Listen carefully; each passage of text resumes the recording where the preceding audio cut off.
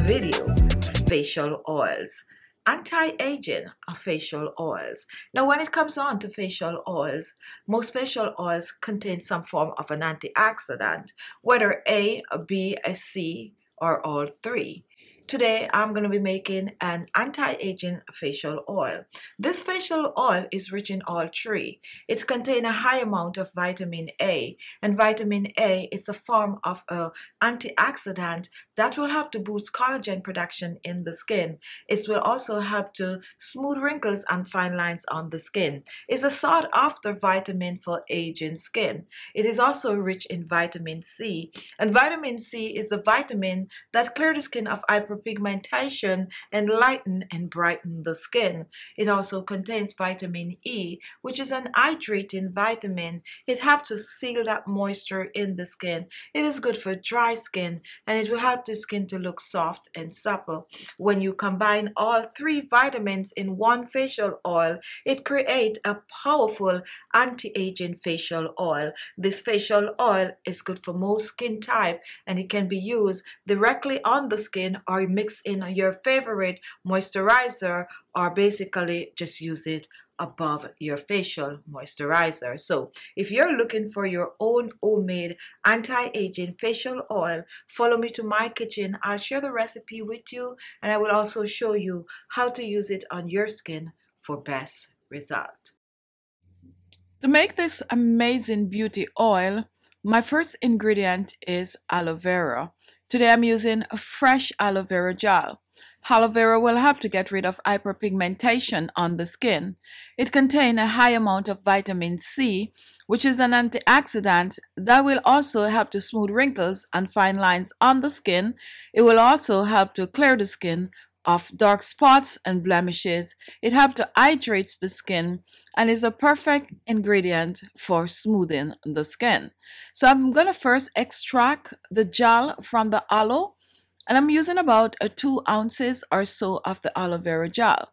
Now, once the aloe vera is extracted, what I'm going to do, I'm going to chop it in small pieces since I'm going to be blending.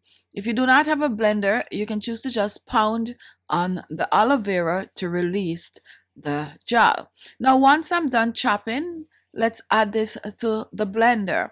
And we're not going to add any form of a liquid, so do not add water, just blend as is. So completely blend the aloe vera gel.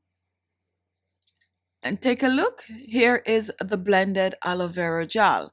Look how frothy this is. That's a sign that the aloe vera gel is fresh. We're putting this aside, and I'm going to reach for my second ingredient. My second ingredient is dried orange peel, and I'm going to be blending this also to a powder. So I'm using about 2 ounces of dried orange peel, adding this to the blender, and I'm going to blend. Now take a look. Here we have our blended orange peel powder.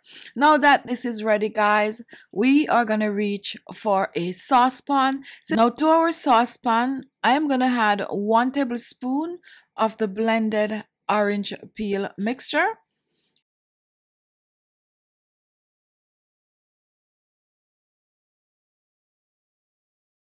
And next, I'm going to reach for some shea butter. And shea butter is hydrating to the skin. Shea butter will help to moisturize the skin. And when mixed with the orange peel, it will also help to brighten the skin.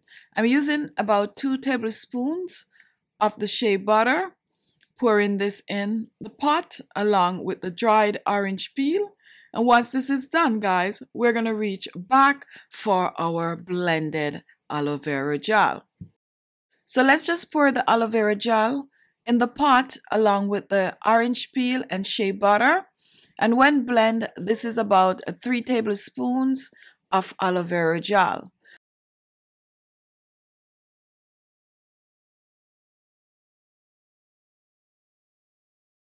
And this is a special oil. This is some rosehip oil. At this stage, you can use any of your favorite oil. You can use avocado oil.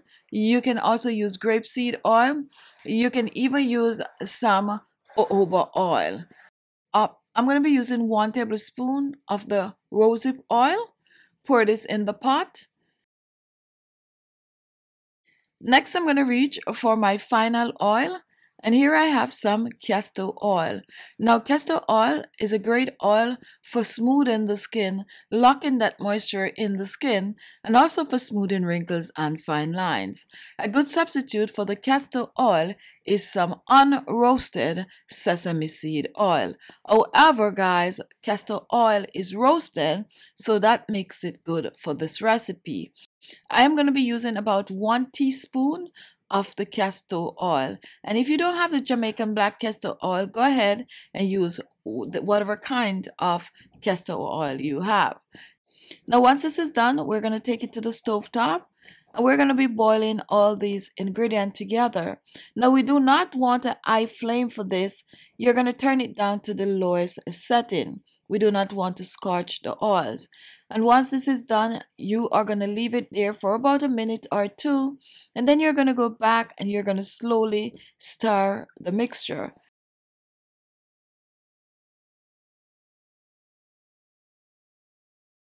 So you're going to stir for about 3 minutes. Make sure it starts to boil and get really frothy like I'm showing here. This is exactly how you want it to be. Now leaving this on the stove top for about 5 minutes or so, depending on how fast your oil has come to a boil. Now once this is done, you're going to remove this from the stove top and you're going to set it aside to cool. Now take a look. Here we have our cooled oil. And this takes about half an hour to an hour to cool. You want to make sure that it is cooled before you strain. Now once it is cooled, guys, we are going to be straining. So strain with either a cheesecloth or preferably a strainer like the one that I'm using in this picture. Now after straining, the oil is now ready to use. You can choose to pour it in a small jar with a tight cover or any form of a bottle that you have. Now a darker bottle is best for this oil. So you're going to take this oil and you're going to use it on your skin. It is good to use all over your body. However, guys, you can choose to use this on your face on top of your moisturizer, or you can mix this in your moisturizer. You can also choose to use this directly on the skin.